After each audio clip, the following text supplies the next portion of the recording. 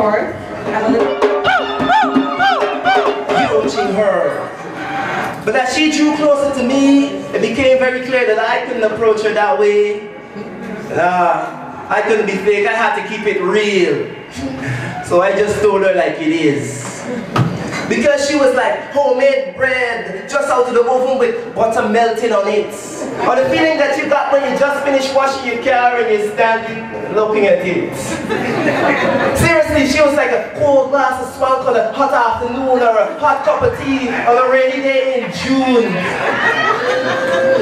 See? She was like the steam that rises from a hot plate of cook up. Or when you bite into that sweet mango, you don't care if your mouth mess up.